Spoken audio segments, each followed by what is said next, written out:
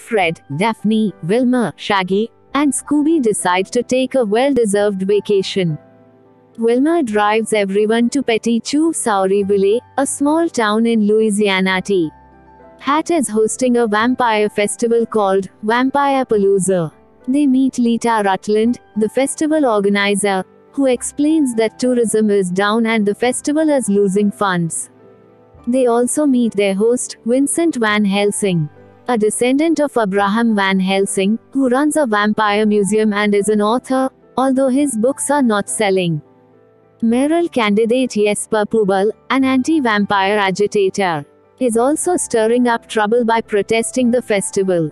Mr. Van Helsing takes the gang back to his museum and shows them an ancient book detailing vampire ways, a jeweled necklace, an elaborate tiara claimed to belong to a vampire bride, and a glass-faced casket containing the inert body of Valdronia, a centuries-old vampire. The gang and Van Helsing attend a performance by a troupe of actors. The actors are deeply dedicated to the vampire lifestyle and only perform at night.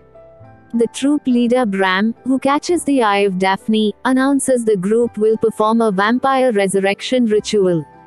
The group has another member backstage ready to appear, but to everyone's surprise, their incantation proves far more successful, and the resurrected Vadronia appears on the stage before flying away. Back at the museum, the gang discovers the bridal jewelry missing and the body gone, although the tomb is still sealed. Out on the festival grounds, they find Lita Rutland wants to profit from the publicity of the vampire appearance. Mayor Pubel also gets a media exposure benefit for his anti-vampire crusade. They check out the trailer of his organization and discover he plans to run for mayor, and is using the vampire story to increase his notoriety.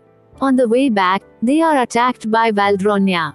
That night, Shaggy and Scooby are attacked by Valdronia and chased into the swamp. Shaggy thinks he's been bitten and will turn into a vampire. There they meet Tully, who reveals he invented a pair of hovershoes, but the plans were stolen by vampires, and he was forced to flee into the swamp. Meanwhile, Fred, Daphne, and Wilma discover the fabric from Valdronia's costume is from modern material. Van Helsing, however, says the clothing has been changed over the years due to disintegration of the original material, but the body is still the actual vampire. Daphne decides to question the troupe and meets with Bram. When she turns down his offers of affection, with a promise of immortality, he kidnaps her to become the bride of Valdronia. Daphne alerts Fred via text message, and Fred, Wilma, and Van Helsing travel into the swamp to stop the marriage ceremony. On their way, Van Helsing is pulled from the ship and disappears. When Fred and Wilma investigate, they instead find Shaggy and Scooby, where Wilma proves to Shaggy that he is not turning into a vampire as it was just a splinter on his neck. The actors tie Daphne up and put the tiara and necklace on her. The monster appears to claim his bride, and with a swirl of green mist he sends the actors to sleep, telling them that when they awake they will be immortal. Daphne also succumbs to the mist and in a trance she agrees to the wedding. Valdronia arrives, but Shaggy and Scooby distract him while Wilma unties her. In the ensuing chase, Valdronia's costume is blown away by Scooby and Shaggy's airboat's propeller, revealing modern clothes and Tully's hover boots underneath, and the vampire is then captured by Fred. Valdronia is unmasked and revealed to be Van Helsing. He wanted to stage a vampire wedding to create his own new tourist attraction, and to sell more books.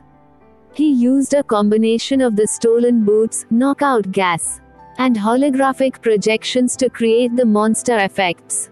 The actors were duped into thinking he was a real vampire who could grant them immortality, so they helped him. The sheriff arrests Van Helsing and his actors. Afterwards, the gang happily returns to their vacation.